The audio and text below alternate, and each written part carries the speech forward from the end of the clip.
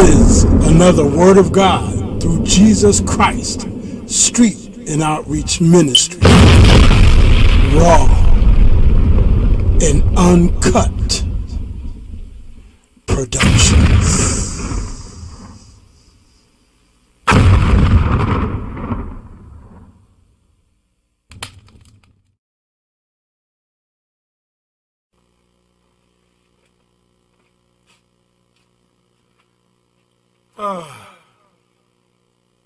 Perfect time for the word. God bless you. We're getting ready to get into a powerful word. I'm getting ready to do some studying. Y'all want to study with me? Come on and let's see. You're watching the Word of God through Jesus Christ Street and Outreach telecast, and I'm very grateful that you're here. Okay? You can reach the ministry by calling 475-300-3850. And thank you so much for being a part of this broadcast. And watch this. Don't get caught up in the theatrics, but get caught up in the Word.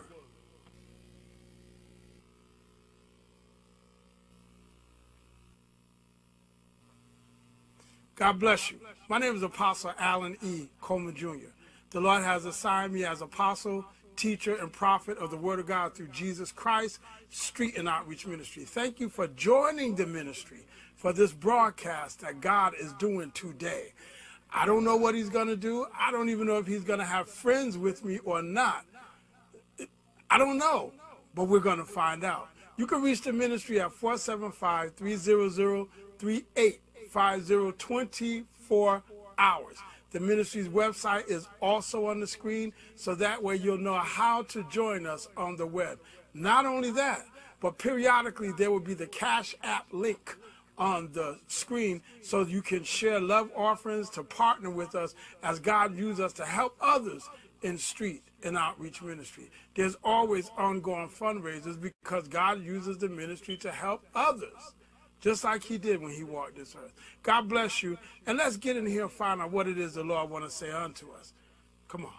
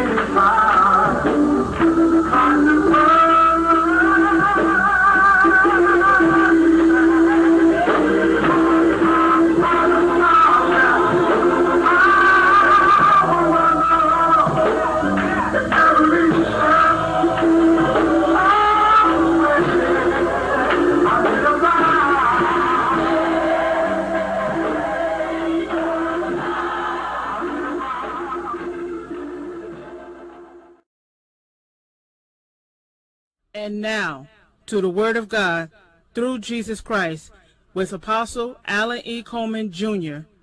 God bless you and enjoy the message. Previously on the Word of God through Jesus Christ telecast, we serve a three-in-one God, a triune God. God the Father, God the Son, God the Holy Ghost. One God. Some of you don't understand that. That's why in the Old Testament, in Genesis chapter 1, God said, let us make man in our image. Now this evangelist said image and likeness meant symbol. That's a lie. Image and likeness means a duplicate of me. That's what God said. Let us make man like us, a duplicate of us. Let him have dominion and authority. And in the image of God created he him. Now this wasn't physical, meaning when God said image, it wasn't a physical image. He did make man, and he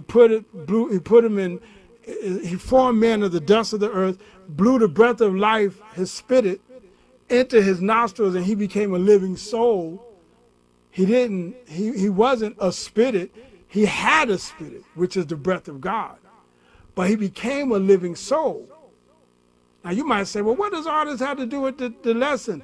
Because in order for you to start casting out demons, you got to know this. You got to know whose power you're tapping into to accomplish that. Stay with me for a minute. Just walk with me, because we're getting ready to go somewhere deep, and then we're going to be through. Walk with me. Get ready to throw something at you right quick. In the book of Isaiah, chapter 42. And this is for that evangelist that said to me, how can Jesus be God when there's only one God? See, again, man, you need to let this go. Stop trying to think and figure God out. Don't you got some flaws with your flesh? Hasn't the devil sent a messenger, Satan, to buffet you, and you got a thorn in your flesh? When Paul said thorn in his flesh, he meant there was a physical ailment he had. Don't you got a physical ailment? Concentrate on God helping you with that. Stop trying to rationalize God with this, because you'll never do it. You'll lose your mind, man. You won't do it. There's geniuses, Howard Hughes, other geniuses that have lost their mind because they were too smart. Apart from God, they depended on their own wisdom. Don't do that. Don't do that. Isaiah chapter 42, I'm going to start at verse 1. Behold, this is God talking. And it's talking about the office of Jesus Christ. Now, isn't it somehow in Isaiah 42, the office of Jesus Christ will be discussed? Behold my servant, whom I uphold, mine elect, in whom my soul delighteth. I have put my spirit upon him. He shall bring forth judgment to the Gentiles. He shall not cry, nor lift up, nor cause his voice to be heard in the street. A bruised reed shall he not break, and the smoking flax shall he not quench. He shall bring forth judgment unto truth. He shall not fail, nor be discouraged, till he have set judgment in the earth, and the isles shall wait for his law. Thus saith God the Lord, he that created the heavens and stretched them out. Let me read that for you again, verse 5. Thus saith God the Lord, who? He that created the heavens and stretched them out, he that spread forth the earth and that which cometh out of it, he that giveth breath unto the people upon it, and spit it to them that walk therein. Now verse 6, God said, I, the Lord, have called thee in righteousness, and will hold thine hand, and will keep thee, and give thee for a covenant of the people, for a light to the Gentiles, to open the blind eyes, to bring out the prisoners from the prison, and them that sit in darkness out of the prison house. Now look at verse 8. I am the Lord, that is my name, and my glory will I not give to another, neither my praise to graven images. Now, If God said, I won't give my glory to another, then why would Jesus say, glorify thou me with the glory that I had with thee before the foundations of the earth? Now, let's tune into our broadcast and see what the God of heaven has to say unto us. God said, 42 of Isaiah, verse 8, I am the Lord, that is my name, and my glory will I not give to another. Now, you got to understand something about God. If you didn't catch it the first time, God has said it again. Over there in chapter 48, verse 11, God said, for mine own sake, even for mine own sake, will I do it, for how should my name be polluted? And I will not give my glory unto another. So for Jesus to say, Father, give me the glory that I shared with you, he had to be God. For God to be talking about Jesus Christ's ministry in the book of Isaiah, and God is, as we was just reading, God was talking about himself. Isaiah chapter 42, he was talking about himself. He said, behold my servant whom I uphold, mine elect in whom my soul delighteth. I have put my spirit upon him. The Holy Ghost is God. Now in Revelation it talks about the 7 spirits of God. We're going to talk about that at another time when we delve into the doctrine of the Holy Ghost.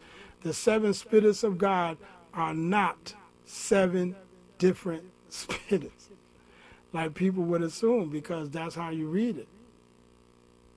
The Holy Ghost is the spirit of wisdom. He is the spirit of knowledge. He is the spirit of the fear of the Lord. He is the spirit of truth. These are his traits, and he's God. Jesus said in John 4:24, God is a spirit. And he's looking for those to worship him in spirit and in truth. And this is how he wants us to come to him. Now, let's go up a notch, back to 1 Timothy 3:16, and this is what we're going to ride this one out and be through. 1 Timothy 3:16. And I am very weak right now, I'm telling you. Come on, wife, let God do what he got to do in you so you can pray for me. Or you could get up here and let God use you to minister, and I can sit down. 1 Timothy 3:16. Again, and without controversy, great is the mystery of godliness. God was manifest in the flesh, justified in the spirit, meaning that body was kept right, seen of angels. Let's stop right there. Seen of angels. When God led me to tell you that the title was or is Call on Backup, because there's more for us than against us. There are a lot of people praying, and you're wondering, is God hearing your prayer? God hears your prayer. Now, there's sometimes God will move fast. There's sometimes God will move what we call slow. There's sometimes it seems like God isn't moving at all. Then there's sometimes that God moved before you know it. In the book of Isaiah, chapter 65,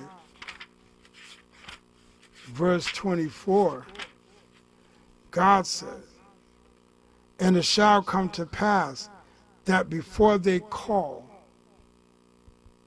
I will answer. And while they are yet speaking, I will hear. Now, here's where we're going to go. We're going to close out with this. Angels do the will of God. They are servants. Hebrews chapter 1 verse 14 says, this is what God said, are they not all ministering spirits sent forth to minister for them who shall be heirs of salvation? Minister means to serve.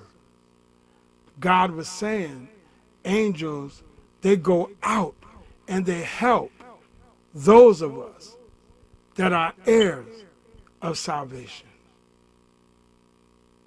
If you are a Christian, there are angels assigned to you, to your life, to you, and they are walking with you.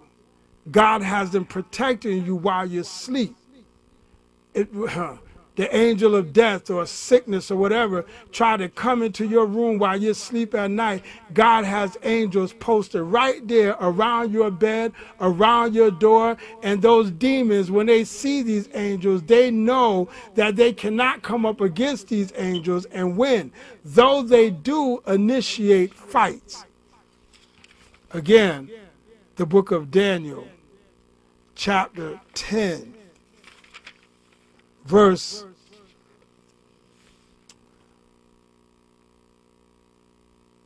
12. Then said he unto me, fear not, Daniel, for from the first day that thou didst set thine heart to understand and to chasten thyself before thy God, thy words were heard, and I am come for thy words. The thought of this lesson is the secret of how to move the hand of God in prayer. Let's deal with that while we're dealing with call on backup, because there's more for us than against us. These 2 points, the thought and the title, are going to work together, and then we're going to be through. In order for you to understand prayer, you need to understand that there is a whole nother realm in which we come in contact with. Realm means kingdom. It also means dominion. There are a lot of unlearned people who use the word rem, R-E-M. In the spirit realm, that's because they hear everybody saying it, so they figure this makes them deep. You need to sit down, listen, and be quiet. It's not rem. It's not rem. It's realm. R-E-A-L-M. Realm. Spirit, realm. Apostle, why do you say spirit? Well, I could say spirit, but I say spirit because when God was training me 27 years ago, my father, my spiritual father back then, who saw God using me and who walked with me in every office God was bringing me through, he's a teacher. He's the type of brother, you don't ask him a question and expect a 2-minute answer. It's not going to happen. He's going to clear his throat, and then he's going to take you all the way around so that when you do get there, you understand more than well. So I like the way he would use almost a Shakespearean dialect. Spit it. That sounds deep. Spit it. Not spirit. You know, my spirit. No, my spirit. When you're reading the Bible, the Holy Spirit. That sounds deep, don't it?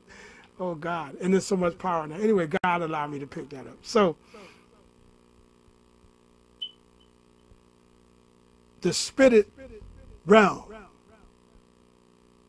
where angels and demons clash, where they operate.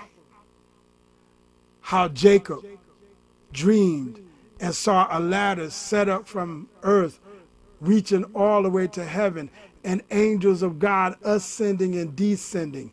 Angels are constantly moving in and out of the spirit realm.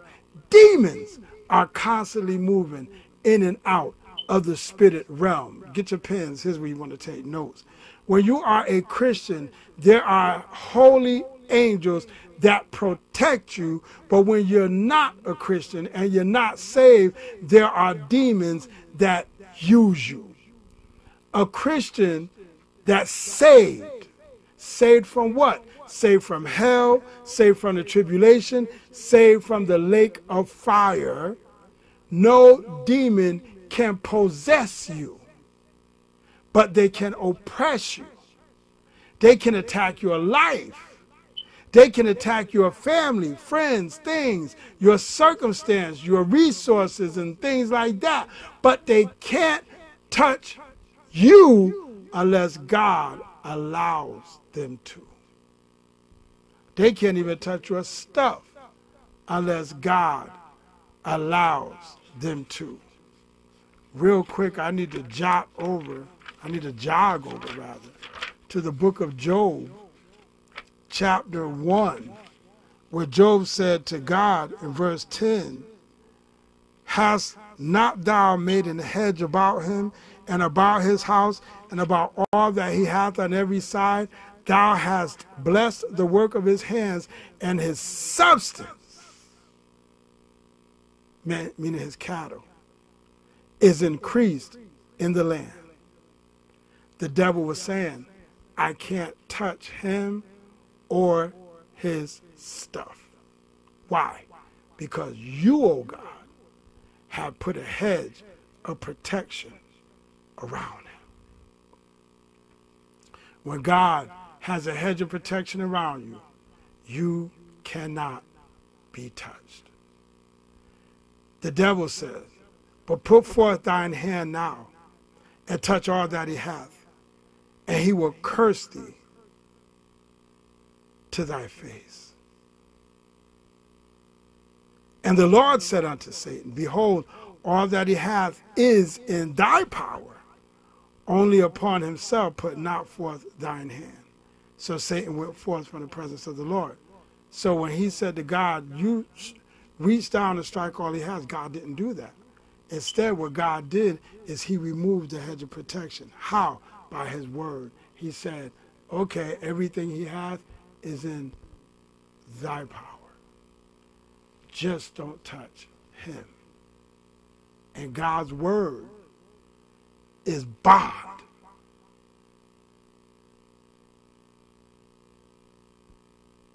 So, angels do God's bidding, because right there in Job chapter 1, Scripture says in verse 6, "Now there was a day when the sons of God came to present themselves before the Lord, and Satan also came among them," what it actually says in the Hebrew, in the midst of them.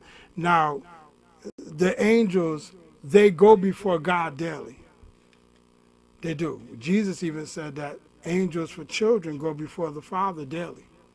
Watch how you treat children. So angels go before God, they have meetings and report and yada, yada, yada. And then here comes Satan, who used to be an elect angel. He used to protect God's holiness. Now he's not. He lost his position, but not his privilege. His privilege, he still can talk to God, but he don't have the position of protecting God's holiness no more. No, he wasn't the choir director in heaven. He protected God's holiness. He was a song. He was a doxology.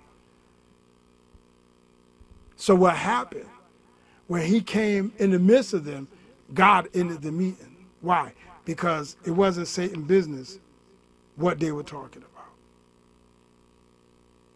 In the book of Daniel, it says in Daniel chapter 10 that Gabriel said in verse 12, "Fear not, Daniel, for from the first day that thou didst set thy heart to understand and to chasten thyself before thy God, thy words were heard, and I am come for thy words."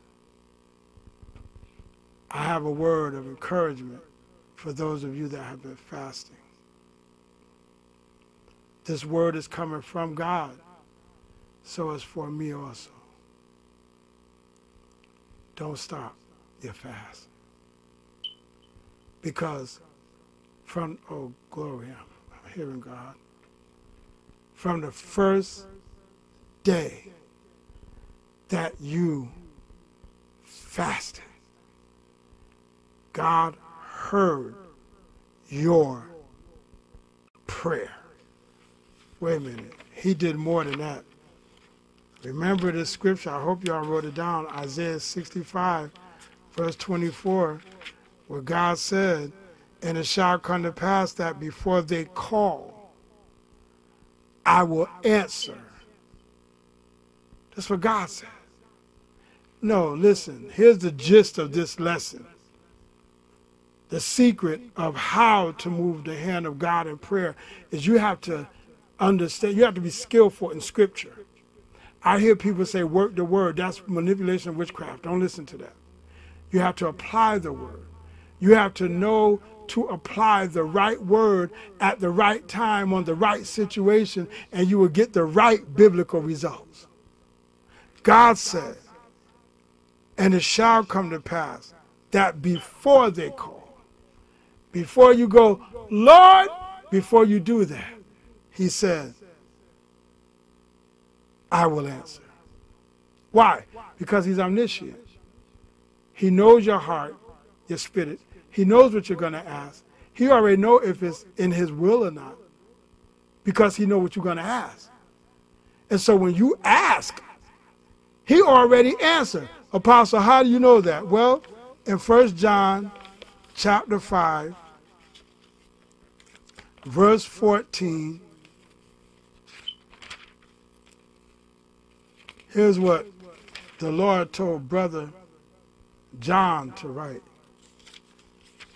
And this is, you got to know this. You got to write this down. This is very important. If you miss this, then your prayer life will be highly affected. But if you catch this, your prayer life will be highly effective. 1 John chapter 5, verse 14. And this is the confidence that we have in him. That if we ask anything according to his will, he heareth us. Did you catch that? The only prayers that God hears are those that are according to his will. If it's not according to his will, he don't hear it. A lot of you that have prayed and the prayers have not come to pass, either you was walking wrong, or you was walking halfway right, or you haven't given up some stuff, or you were praying wrong. Now you could even pray with the right intentions, but your method could be wrong. Let's go to the second verse, the next verse, verse 15, and then we'll talk about that part.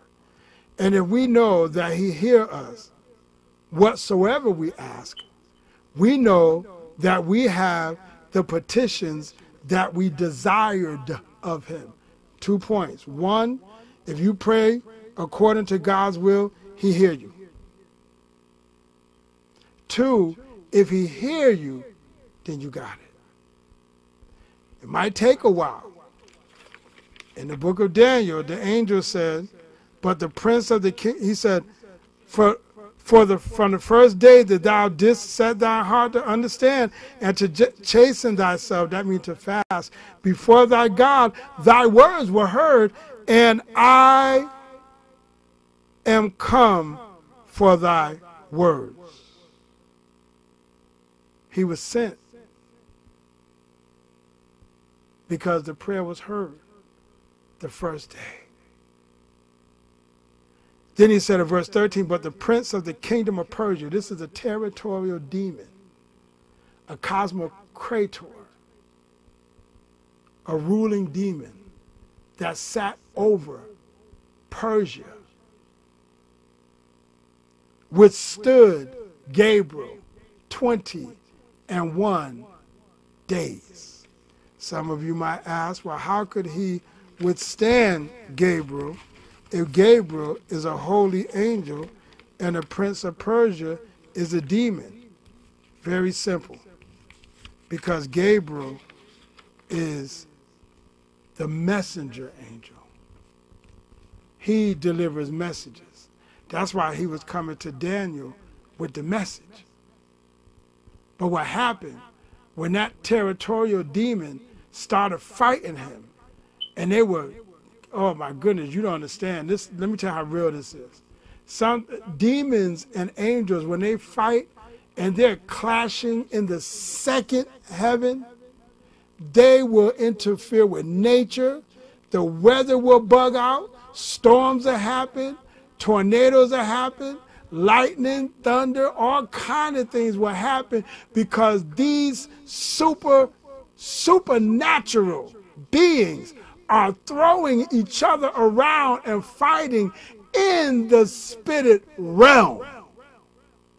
Now, they're not subject to gravity. So it's not like they'll be thrown into a door, and you like on TV, you see thrown into a door and the door smashed. No. Because when Satan got thrown, when he got thrown through the earth, straight down to the pit, he went straight through the ground. Oh, y'all don't know that. In the book of Isaiah chapter 14, verse 12, God said, "How art thou fallen from heaven, O Lucifer, son of the morning?" Now it's important you understand that, because Jesus said he saw Satan fall as lightning from heaven.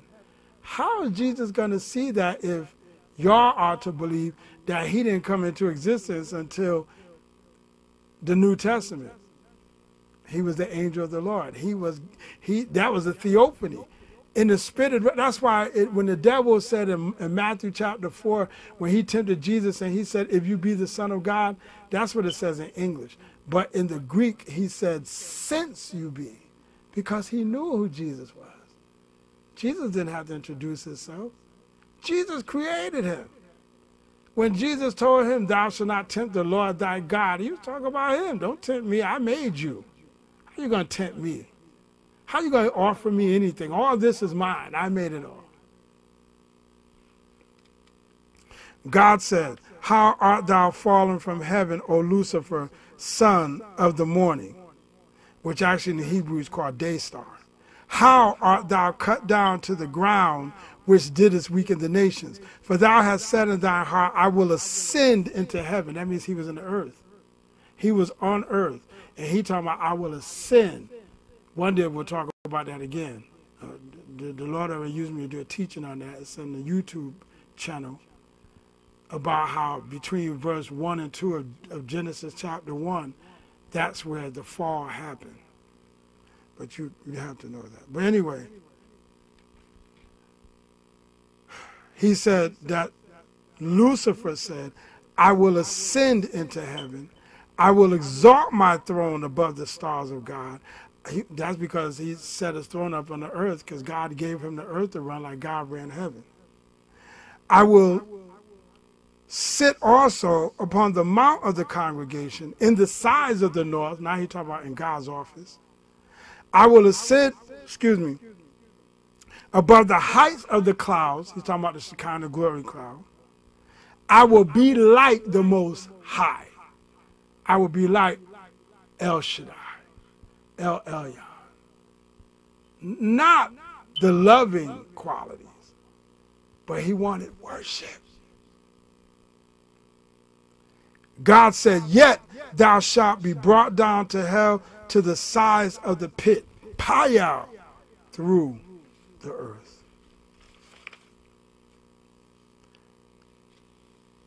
Gabriel said the prince of Persia fought him for 21 days. Imagine Daniel fasting. Now, there's some people, I know a lady that was on YouTube talking about, we're going to do a Daniel 21-day fast, and after that, you know, and I said, Lord, but, so what happens after 21 days? See, people following the wrong people. They following people and not God. You're not supposed, listen, the angel, when he told Daniel, I have come with the answer, that was day 22, his fast was over.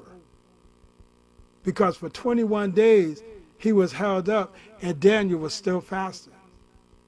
Now, if it took 31 days, then we would have been reading, but for 31 days I was held up. Then that lady probably would say, let's go on to Daniel 31-day fast. You can't do that. And the food that they're talking about, you can't do none of that. You got to know what Daniel ate, him and his friends. What did they eat? What, you got to notice that. But anyway, this demon over Persia was fighting Gabriel and Michael, who's the captain of God's army. He came and fought that prince of Persia, that territorial demon, and Gabriel was able to come through. And Michael was fighting him all the while until Gabriel got ready to go back. Because Gabriel said in verse 20, then said he, knowest thou wherefore I come unto thee? Let me read out of the Living Bible for you. Daniel chapter 10, verse 20. He said, do you know why I have come? I am here to tell you what is written in the book of the future. So he came to tell Daniel about what it was going to say in Revelation. He was going to talk to him about the tribulation. And then he said, then when I leave, I will go again to fight my way back past the prince of Persia, and after him, the prince of Greece. Now there's two demons he's got to fight on the way back, territorial demons, mind you. Only Michael, the angel who guards your people Israel, will be there to help me. Now, there's times that angelic beings were called on in Scripture. I want to share with you in the book of Joshua, chapter 5, that Joshua himself was used by God to call on or have a visit by the captain of God's army, who, when you read it, you know that it had to be Michael. Chapter 5, verses 10 through 15, out of the Living Bible.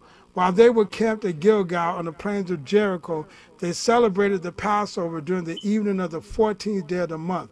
The next day they began to eat from the gardens and grain fields which they invaded, and they made unleavened bread. The following day no manna fell, and it was never seen again. So from that time on they lived on the crops of Canaan.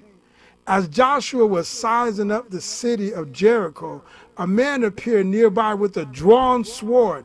Joshua strode over to him and demanded, are you friend or foe? And he said, I am the commander-in-chief of the Lord's army, he replied.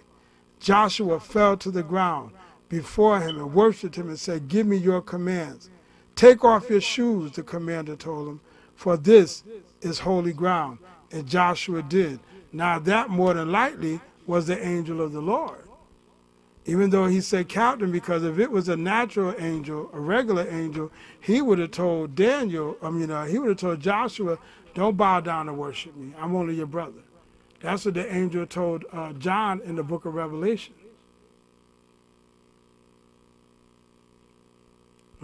So see, there's times that angels are manifesting themselves in the natural. I've seen them a lot of times. I saw one at Barnes & Nobles years ago, and he gave me money to buy a Strong's Concordance. I was like, wow. And there was my cousin, an evangelist, was there. My daughter, Angelica, who's an evangelist, she was right there. They saw this. They saw the guy. He was the tallest one in the building. An angel. An angel for real. Because when he handed me the money, and I looked at them, and I looked back, he was gone. And as tall as he was, I couldn't see him nowhere. Oh, I've seen angels and demons and all of that. And God used me to cast demons out. So I remember the Lord sent me to the hospital. There was a brother that was bedridden. He was on life support. He was brain dead, according to the nurse, and he was just a vegetable. The Lord led me to go in his room. Me and another brother, took another brother with me. We went together, actually. The other brother was reading to this brother that was in the bed. He was reading some scripture to him. The Lord had me standing at the door, fighting in the spirit, praying in tongues, fighting in the Holy Ghost. And the Lord had used me to bind and loose and cast this demon out. This demon got up out of that man's body, ran by me, dived into another man's body in the next room who was in a coma, and his family was around him all crying. And then the man sat up and pulled the tubes out of his arm, and they called code blue. And I was like, oh my goodness. I looked at the brother and said, Brother Brett, did you see that? He said, did you see that? I said, yeah. That demon ran right by me. God had me fighting in the spirit. The point is, angels and demons, they do interact in the earth realm. But everybody don't see them. Everyone's not warriors. Everyone's not on that level of spiritual warfare. There's a lot that are, but there's a lot that aren't. A lot that aren't. Jesus even said in Matthew 26:53, when he was getting ready to be arrested, and Peter had cut off the ear of Malchus's servant, Jesus told him in verse 52, put away your sword. Those using swords will get killed. Don't you realize that I can ask my Father for thousands of angels? Now, in the King James Version, it says it differently and much more informative. Matthew 26:53. Very powerful. 26:53.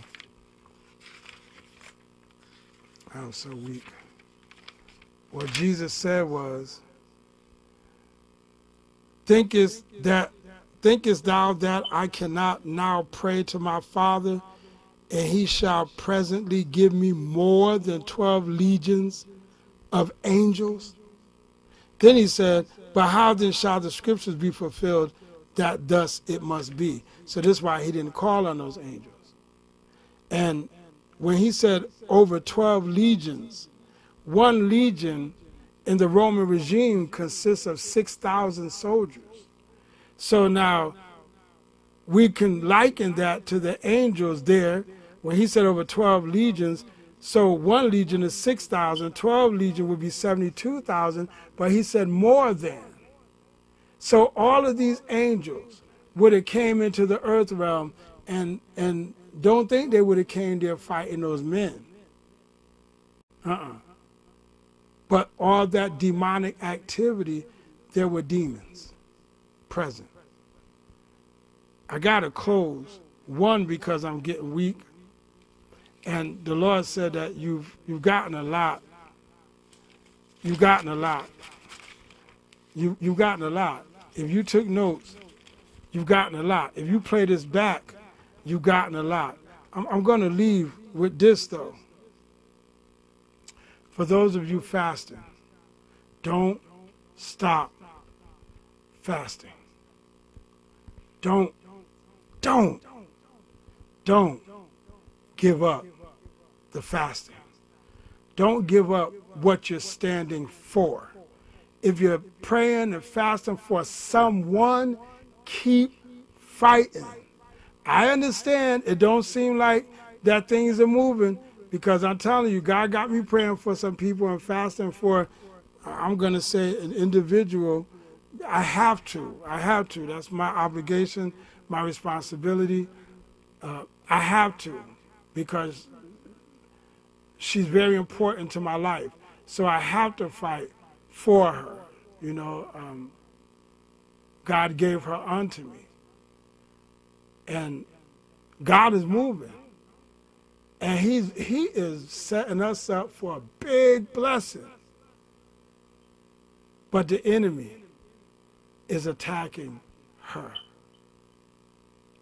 He thought he had her surrounded, but the Lord been leading me to pray that angels surround her.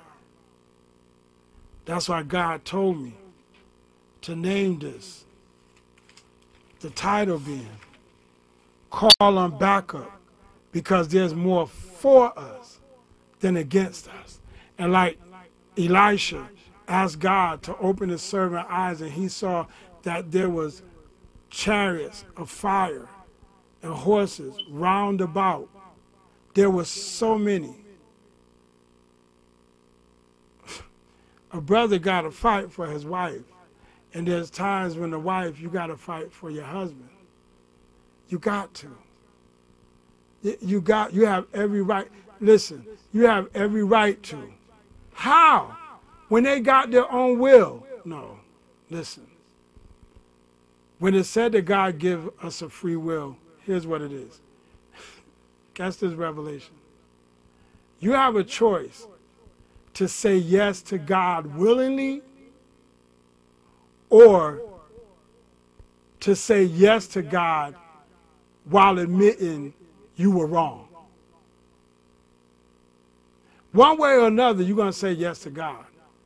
One way or another, you're going to say that God is right and you're wrong. Listen, hear this. Please hear this. Please. If you've been through so much in your life, if the devil has oppressed your life and messed your life up at one time, God wants to bless you. What has God done so wrong to you that you won't just let God bless you? This is to some people, not one person. This right here is a question to some people. God said, you know who you are. I don't. But God said, you know who you are. Why are you fighting God? Things are not going to change and get better until you stop fighting God.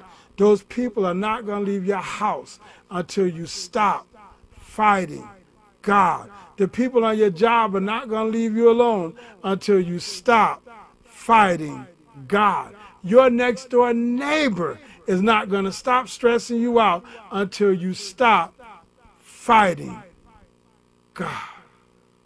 Your wife is not going to be released until you stop fighting God. Okay, some might say, well, I don't fight God.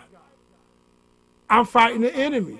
Well, the moment you start doing that, there's going to be a fight that happens because of that. You saw what Gabriel said.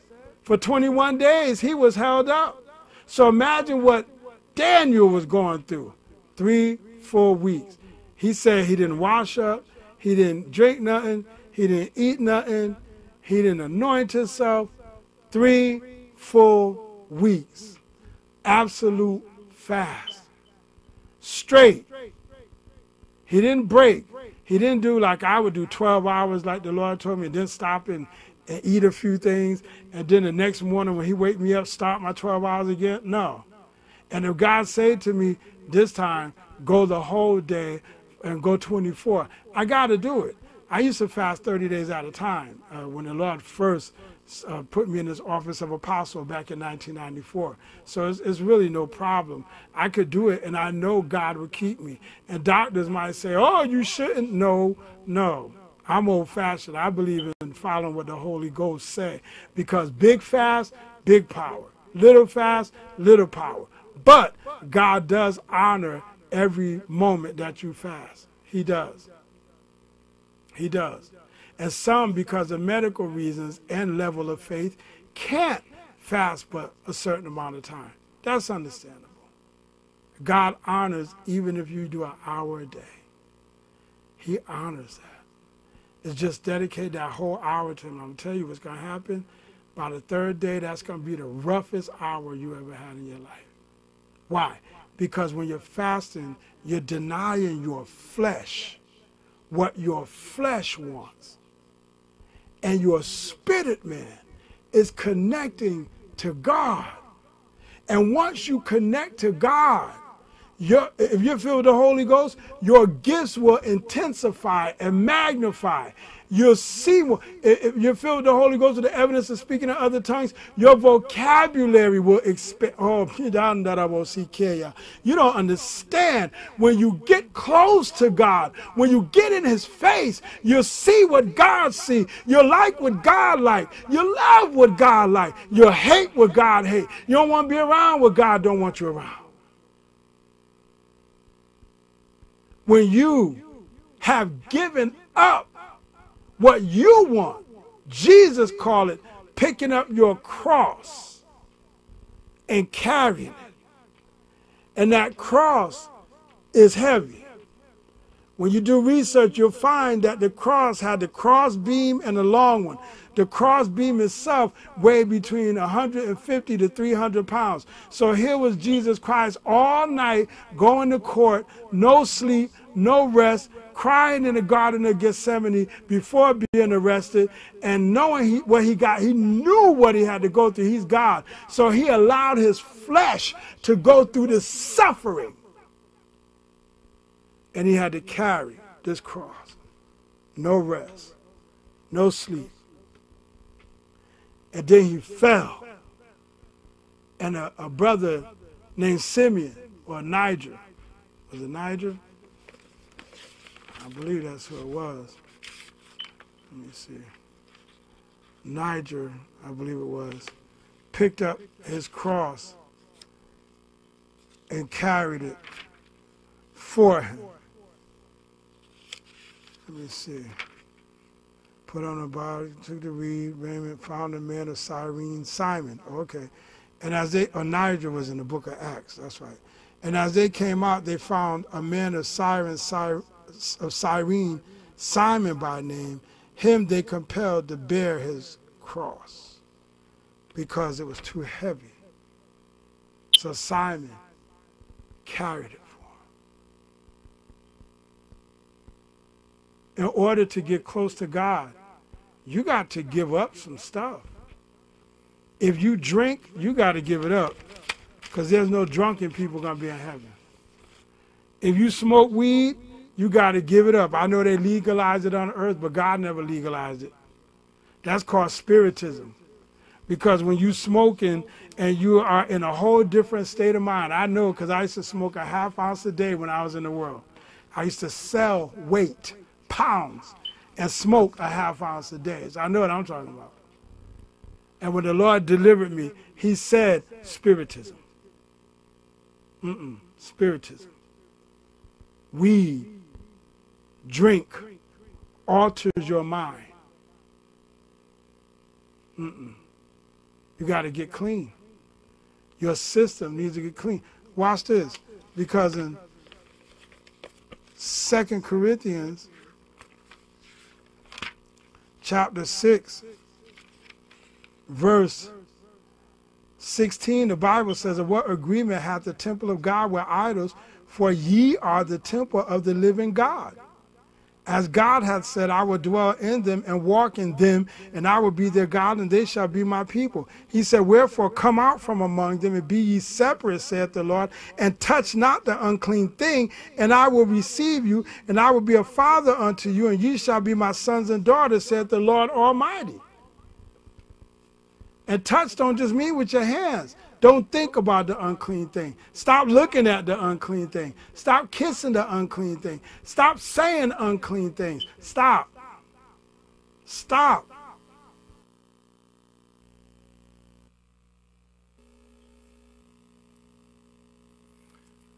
I tell you, that was a powerful show. That was really, really, really a powerful show. Join us the next time when the Lord leads us to go back in the scripture with some more information. Maybe it'll be with one of my friends.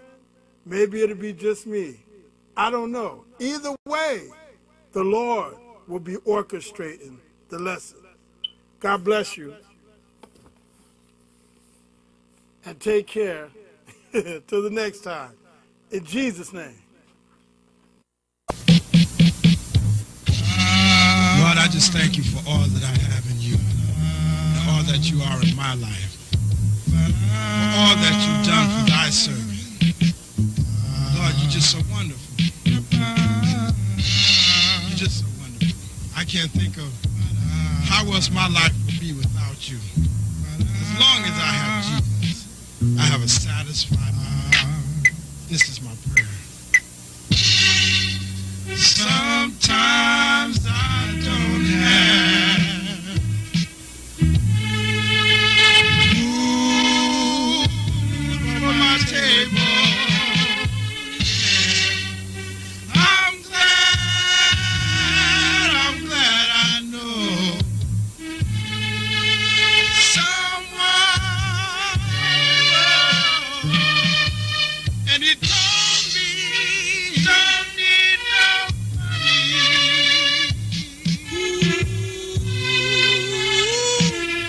I don't need a dime, yeah.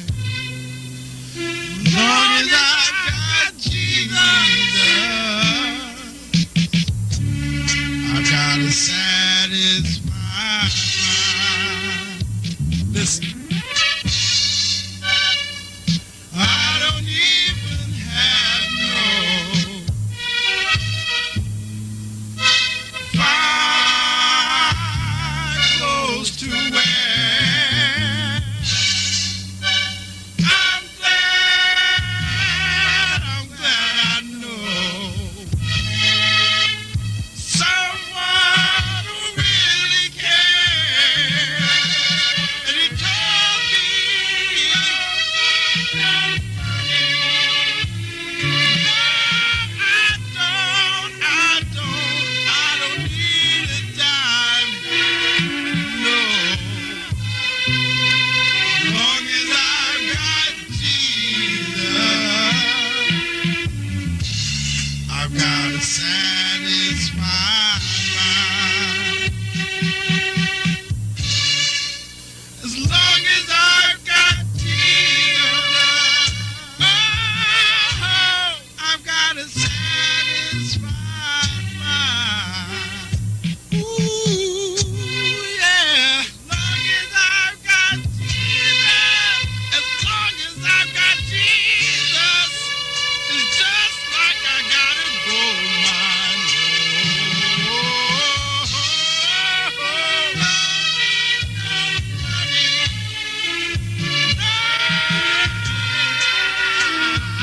I don't need a dime. 'Cause as long as I've got Jesus, as long as I've got Jesus, I gotta satisfy my. What did you say you had? Satisfy my. When friends forsake you, satisfy my. When my mother and my father let me down, I got Jesus. What did you say you had? Oh, satisfy